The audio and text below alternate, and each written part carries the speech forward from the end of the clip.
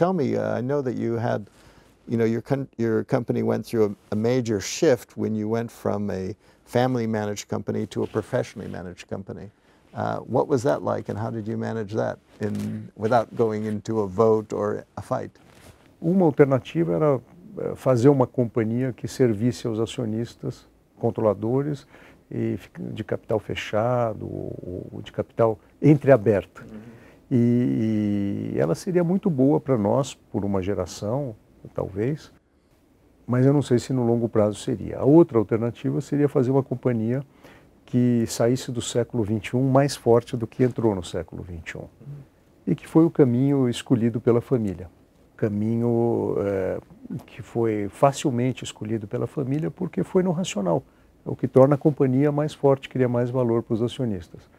A dificuldade veio na hora do que fazer. E eu tive que fazer também a minha parte.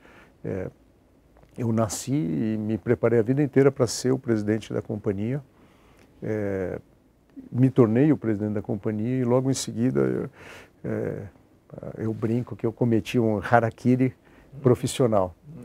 Porque eu deixei de ser CEO para me tornar, no caso da Suzano Papel, presidente do conselho. E foi uma decisão muito difícil. Eu tive que falar com o travesseiro mais de uma noite. A negociação, o que eu aprendi é que a negociação com si próprio é a negociação mais difícil que existe. That's great, really great, because again, it just shows you, and that's something I've also discovered in my professional life and personal life over the last 35 years, is we think that the biggest difficulty in the negotiation sometimes is the other person, is the other side, that difficult supplier, that difficult customer, difficult boss, or whatever. But in the end, the biggest challenge, the biggest obstacle to us getting what we want really is ourselves. And so that first negotiation begins right here. It's the person that we look at in the mirror every morning.